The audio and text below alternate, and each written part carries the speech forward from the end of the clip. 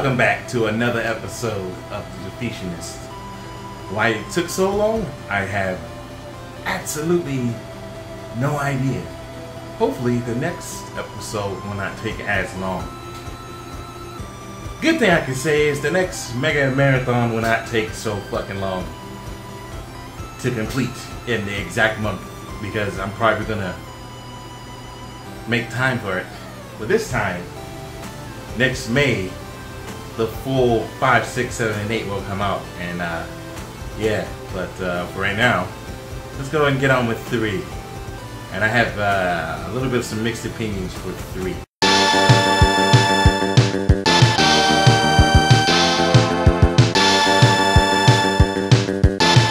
This game is a direct sequel to Megaman X 2. X and Zeros are partners once again, just doing their daily job of destroying Mavericks and taking their names and powers. And their leader currently at this time is Dr. Kane. Yes, the very same Dr. Kane that woke X up at the beginning of Megaman X, if you read everything and read the reports at the beginning. By now, the hunters do have a headquarters. The two hunters discover that the attacks and raids by the Maverick robots are getting a lot worse, and more robots are going Maverick by the minute, ones that apparently have been stable. Things really heat up though when the robotic scientist Dr. Doppler goes Maverick along with the others. Are the rumors of a deadly virus true? And if so, what would the world do if X and Zero were to fall to the virus too? They would probably all die, because that's not something you really want to deal with. Oh god, oh god.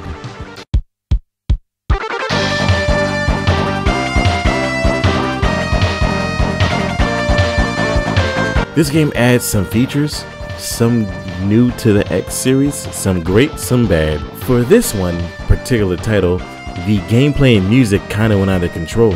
This game is 2 times more difficult. Trust me people, Mega Man X3 is way harder than 1 or 2. Although if you get good at the game, which you know probably isn't mean, you will probably get really good at the game. It depends on how you feel by the time you get to the last boss, which I will get to all of that in just a second. One nice thing to see is that Zero is now a playable character, something that will happen a lot more often from this game forward.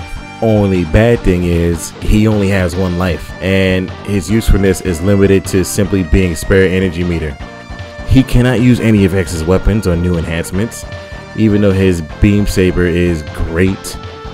He cannot go through gates for bosses, which means he cannot fight any of the 8 bosses. He can only fight 1 boss, but he will have to lose that at the end of it.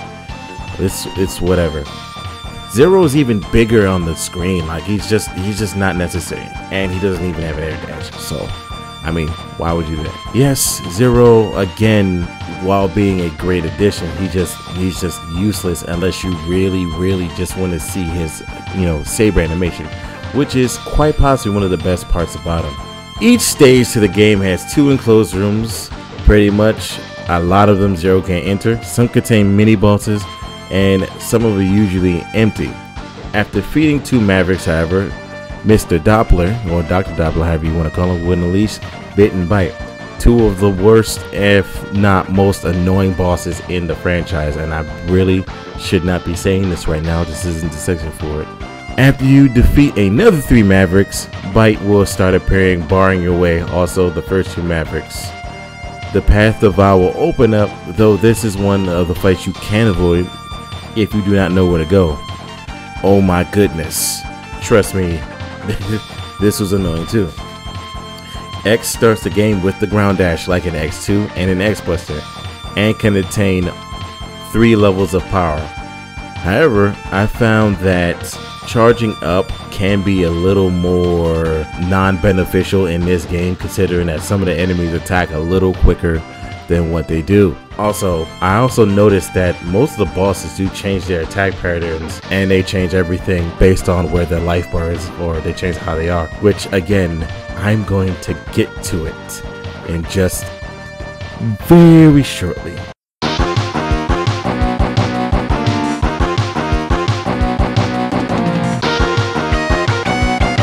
The grind is actually trying to figure out the weaknesses of the various bosses that you actually have to fight in this game, some of which are very complicated to figure out their weakness and or their strengths against certain tactics. This game actually has the worst figuring out that there ever was, to the point where I'm not going to do it this time. I'm not going to tell you the weaknesses of the boss. I want you to pull your hair out yourself. That being said, the grind is figuring out everything you can and trying not to kill somebody in the process. Trust me, it's a lot harder than what it is, because if you don't know, some of the things in this game are really annoying, to the point where I honestly wanted to cut this game off and just say fuck it and go right to Megaman X4 and call it a day.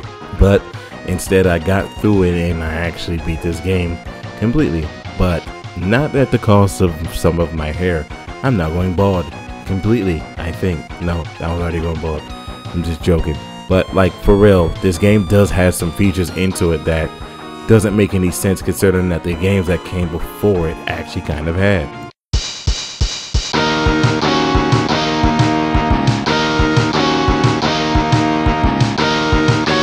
So pretty much like the other games, the previous ones in this series, like 1 and 2, you do have various collectibles in this game, some of which are secret, some of which are really cool.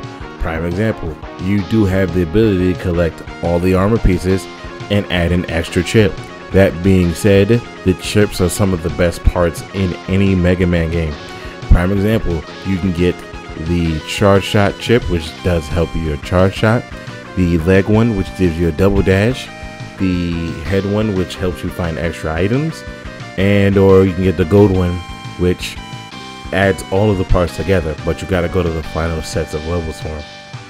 Also, you can also find extra ride armors throughout the game, so you can use the ride armor platforms.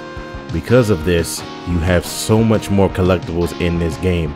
It is astonishing how much stuff do you have in this game that you can do.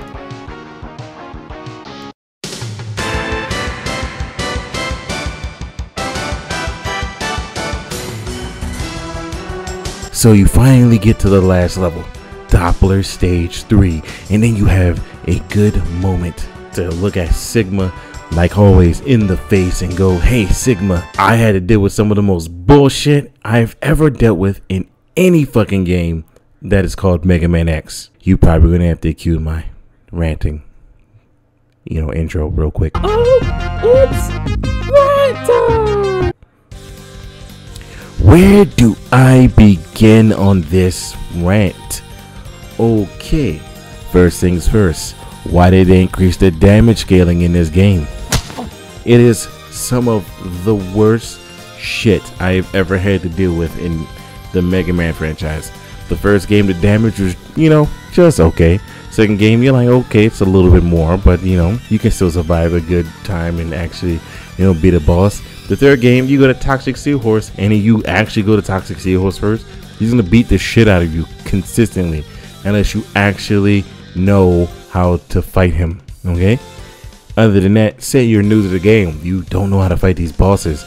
Jesus Christ, this is the worst shit I've ever seen in my life when it comes to the damage scaling and how much or how easily the boss can change up their attack pattern in the middle of the boss fight, especially if you get the health down. There are things in this game that actively piss me off.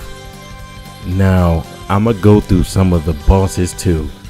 The Centipede in Neon Tiger stage, you gotta hit the head, but it also has the ability to shoot at you and it can get real tedious. The octopus from Toxic Seahorse stages is stupid. The tank from Tunnel Rhino stage is genuinely stupid and annoying. Freaking Bit is literally one of the most annoying bosses I've ever had to fight.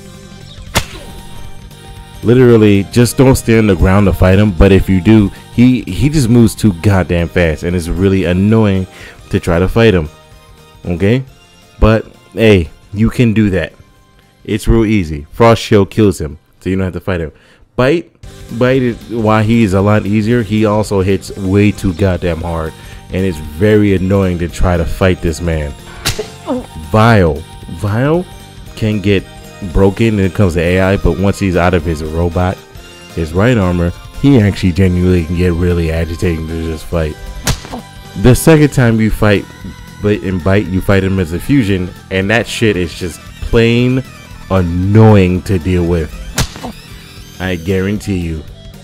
Sigma, good God, the first form, while it is a little easier, it has some of the most unpredictable hitboxes I've ever seen in my life when it comes to, you know, Sigma Kaiser.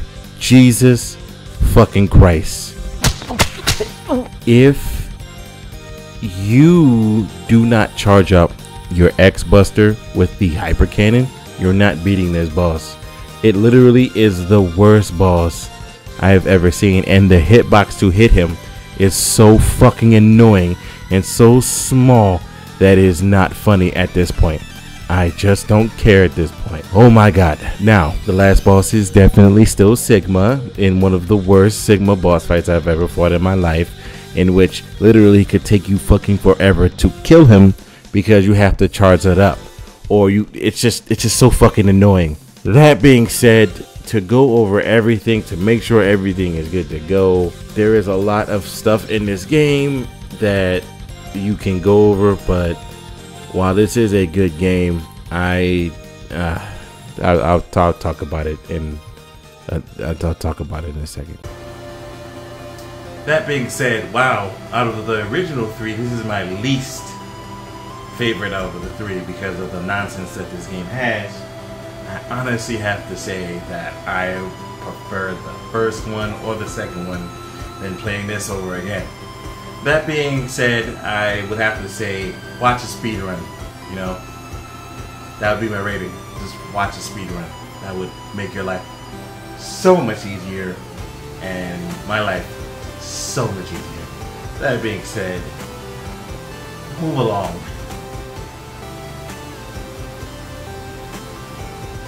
Why are you still here? What are you doing here? Get out. I'm trying to pose. Can't believe you're still here. You better not still be here when I turn the camera. Hey guys, I'm really close to the camera now, as you can see. I'm super close to try to see some stuff. You know, hopefully there's no boogies in my nose. Hope you guys enjoyed the video, of course. And like I said, I'm sorry for the delay. I was also moving. So, you know, finally done moving and settling in my house. Not 100% done the house. We'll complete the house. But that being said, I'll see you guys in the next episode. Jesus Christ, there are 11 of these episodes and they're going to be 3 out of 300. 11 out of 300. About 1 million to go. 79. 279. If you really account for 279. Alright.